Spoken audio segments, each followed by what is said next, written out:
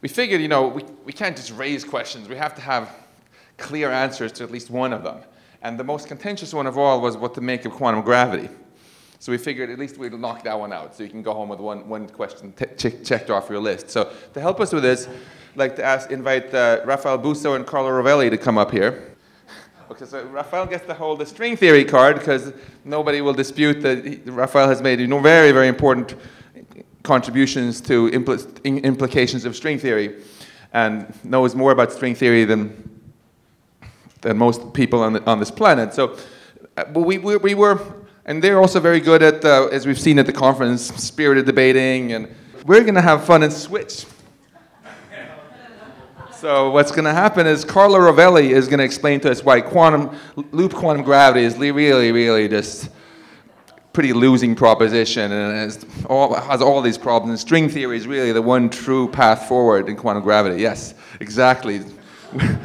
With a big, holding up the great hero here. And Raphael is going to tell us, actually, string theory kind of sucks, and the loop quantum gravity is the way to go. Yes. So let's have a round of applause for them both agreeing to this awesome path. I think you loop people should stop saying that you're the only guys in the only game in town, because also string theory exists. String theory is right, is correct.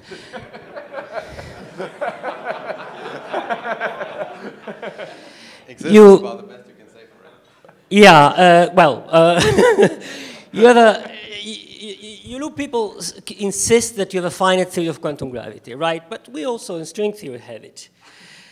You insist that you have a fundamental length in the theory, and you can build over it, but we also in string theory.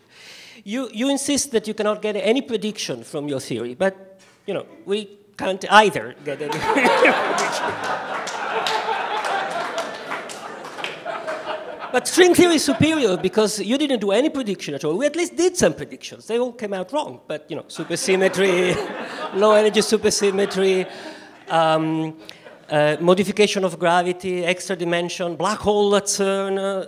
At least we try, right? You can't even think of computing the parameters of the standard model. What can you do with loop quantum gravity? You don't have the standard model in it.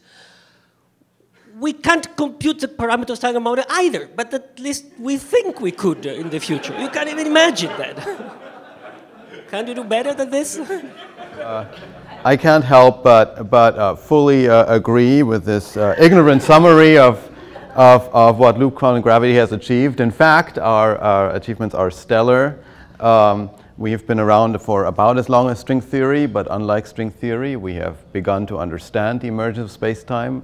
We like background independence, and there's other things that I really I like to sometimes let others speak, and so here I have a famous book by a loop quantum gravity colleague of mine, Rovelli, who wrote a dialogue, and he puts it best, if I can find it.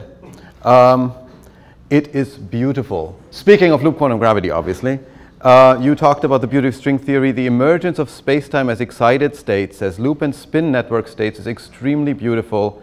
It is quantum theory and general relativity truly talking to each other. Now, what more do I need to say? I know. I can poo-poo string theory. And that's what I'm going to do next. So, string theory has a long and sad history. It began with a pathetic attempt to understand the strong force back in the 60s. People weren't even looking for quantum gravity. In fact, I think they still don't know what they're looking for.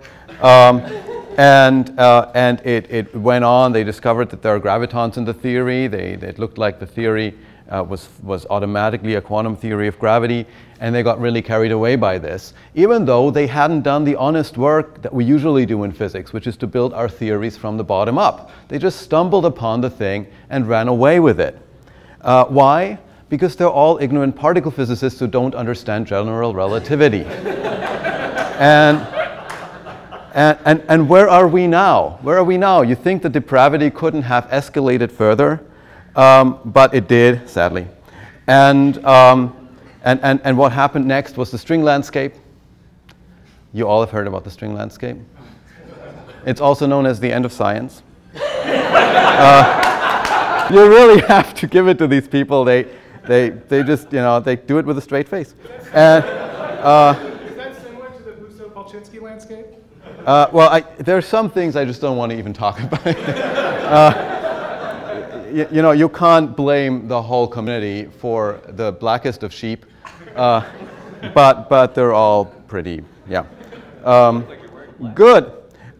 So with that, I give it back to my, there are people who I personally respect as human beings, and I do want to hear your opinion.